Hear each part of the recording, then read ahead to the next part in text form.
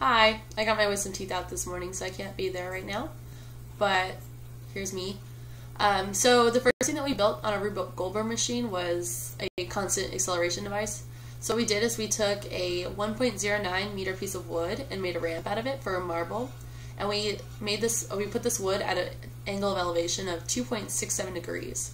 And so obviously the marble would be the system in the situation that rolls down the ramp, and the marble is 0.005 kilograms.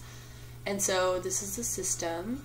And then so for data collection on this device, what we did is we marked 0.2 meter intervals along the entire ramp.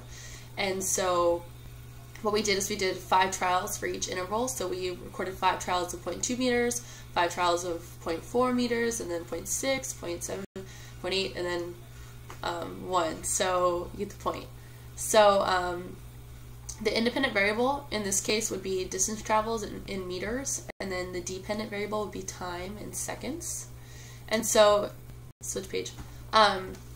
If we look at the data table for this, you can see how we collected it. And then so what we did is we averaged all 5 trials for each distance, and then we plotted those points. So the first one would be a distance versus time graph.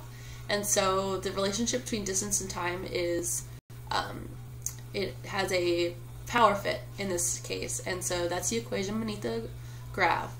And then so what we did from there is we took each individual point. So we all know the velocity is position or distance traveled divided by time, and so what we did is we took the distance and we divided it by each average of the time for that distance, and that's where we got our velocity points. So when we plotted those points, we saw that velocity and time are related by a linear function, and so there's a function beneath the graph again.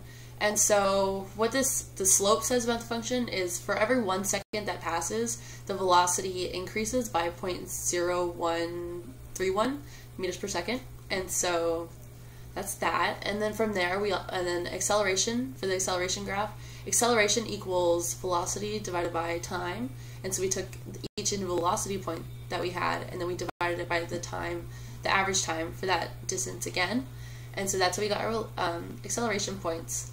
And so if you look at our acceleration graph, it's actually downsloping, and this is supposed to be constant acceleration. And so the reason that it's downsloping is because there's friction and air resistance as the ball runs down, and so it's not accelerating as fast as it was at the beginning, but it still levels out and it's pretty flat, so especially compared to the velocity graph. So it's close. There's other factors that calculate in why it's not completely level, but it's pretty darn close. So that's our constant acceleration.